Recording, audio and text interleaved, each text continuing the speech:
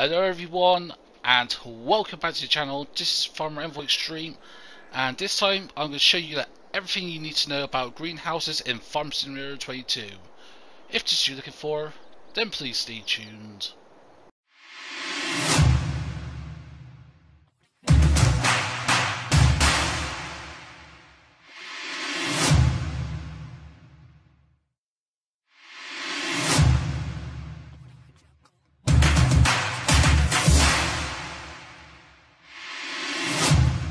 So alrighty then folks, here we are, and this is going to be a little quick intro and how to run greenhouses in Farm Simulator 22.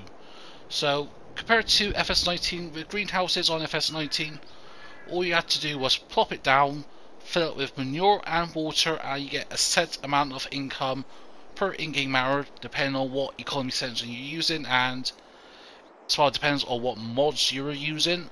However, greenhouse is part of the base game in FS22 and it's a bit different. For one, you no longer need manure. That's right folks, if you're not aware, greenhouses in FS22 only need water. So if you have a look here, and we go open this, go inside, and you can see income materials only needs water, and the output of these is either tomatoes, lettuce or strawberries. So what I'm going to do is we're going to pop one down over here. So to do this, you have to go to construction in build mode, then you go up, go across to productions, down to greenhouses, and then you got three options: small, medium or large greenhouse. For this little demonstration, I'm just going to put one here. Yes, let's put one, let's say around there.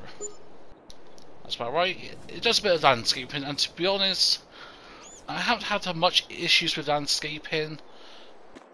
And if you're not a fan of there's these bits around the edges, then all you have to do is simply keep until I put some grass in. But overall, not too bad. So to get it started, of course, you need to input water. So we'll go and grab this, what we've got over here, the Mack truck with some water, I think. We'll start the engine. And there we go, get cracking on. And we'll just go over here. And we should just be able to pull up over here and hit that. Let's get over forward. There we go. So press R1 in triangle. That'll unload the water, and I think this takes about 5,000 litres or so. Yeah, something like that. So exit that. Yes, we're blocking the road, but yeah, so 5,000 litres. For medium, it will hold 10,000 litres of water, and for large at the back, that will hold 20,000 litres. So what we have to do is open this by pressing circle on the PlayStation controller. Press L3. And then this is our new small greenhouse, and what we have to do is press X to activate first of all. I see the status is now running, so you can do a mix of stuff, or you could do one or the other. Pretty much is up to you.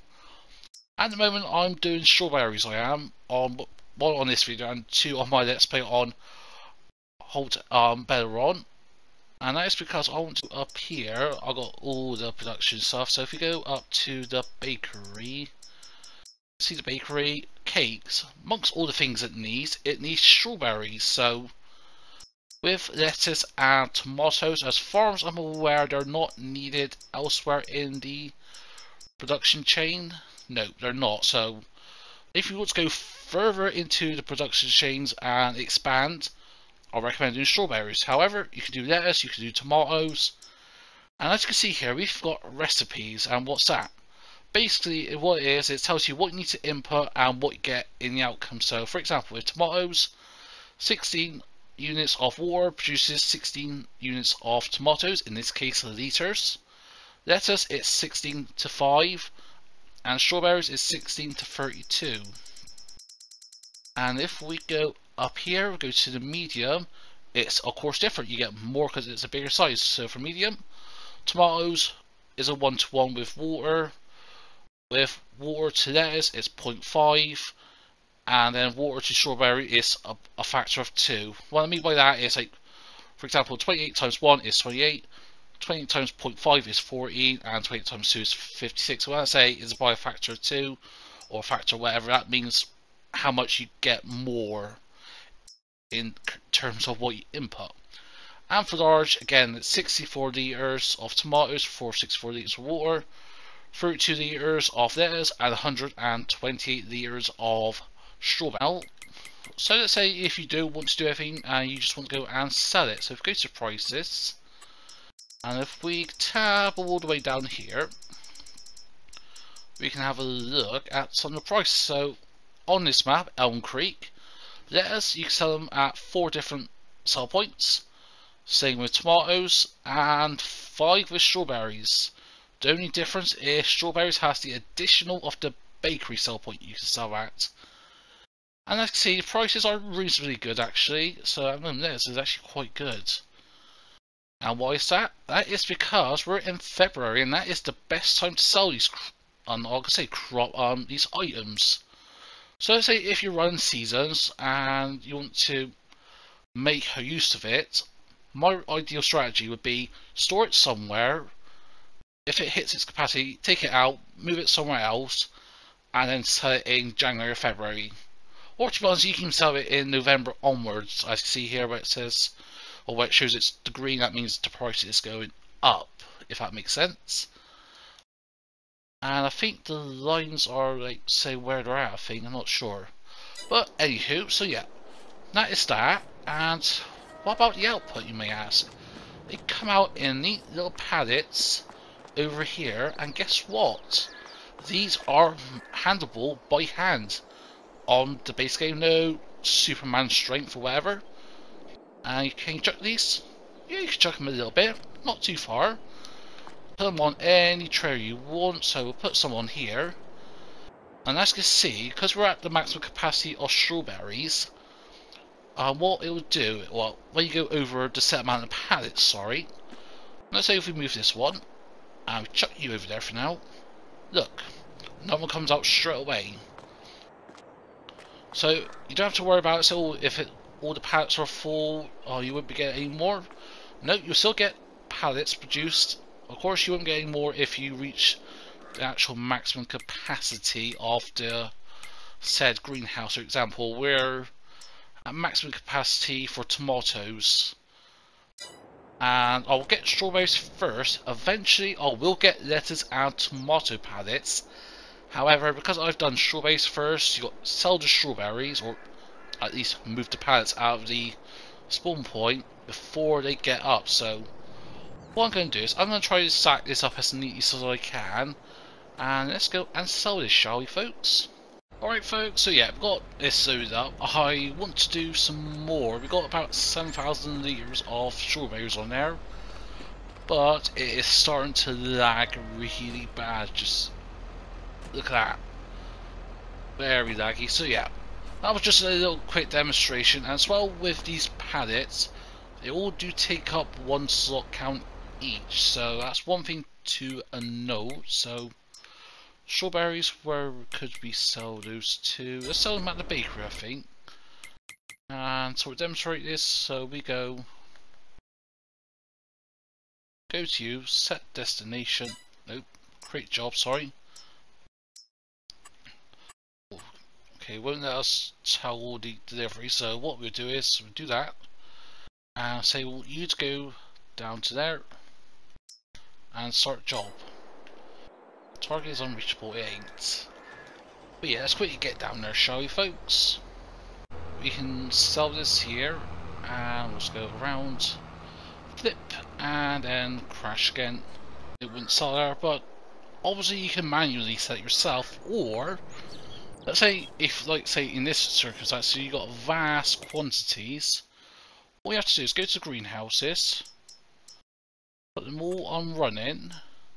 Actually, I don't think you have to put them on running, no you don't. And then you can have options to sell, store, or distribute. Storing means the greenhouse will store it, as it has been doing. Sell it, it will sell at a sell point. and then distribution, or distribute able to distribute it to the appropriate facilities down the production. Like for example, strawberries to the bakery. Let's use another example. Flour goes to the bakery. Sugar beet and all that. Yeah, let's say honey and that will go to here. Oats and that. Yeah, basically sort of get the drift of things. So yeah, if we go and put everything to sell mode. Sell, sell, sell, sell, and sell. Goes to one down here. Sell, sell, sell. So yeah, what I'll do is that will set it, and if we fast forward time a bit, we'll see if it's daily or if it's every hour they'll set it. Here, the money's been going up slightly. It's about £20 per in-game hour, and I'm pretty sure that it's nothing to do with else. Other things I've got enabled, I've got no other production stuff going. Have a check in here. So yeah, cycles per hour and cost per hour. So oh yeah, all these have like running costs in that. So yeah, see it's gone to 883, and let's skip until tomorrow and see what happens then. I do take sort of that back of what I said. Just with selling, from what I can gather, it will only sell from what you've got inside. So for example, if you got stuff in storage, that will not go down. So for example, if we fast forward time, we're at 12,899 litres of strawberries. We'll put it active, see if that makes any difference. Yeah, I think what it is when it's produced within the greenhouse, instead of it being stored outside, it will set it straight away. So that's possibly that. So let's have a look here. Does that go down? No, it does not. So if you've got massive amounts of strawberries on the outside, then fortunately the only way you can get rid of them is sell them. And same with distribution, you can take these down to sell points on like the bakery now and transfer it over manually, not automatically. So for example, take a bit of strawberries over to one facility, bit of honey to another facility, and then so on and so forth. So yeah, that's a pretty much rundown of things. So place it down, put water in, let it run, and then you kind of sell automatically or manually.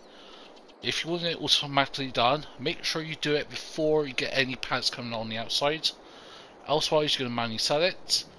For greenhouses, I personally I use strawberries. Options are perfectly viable, but anyways, if you found this video helpful or informative in any way, shape or form, make sure you smash that button, favourite down below. Everyone shares and please be my guest. If you're not subscribed to the channel yet, then please consider, it would be much appreciated. But further to do, hope everyone has a nice day. But for now, this is me, Farmer EnvoyXtreme, and I'll see you all very soon.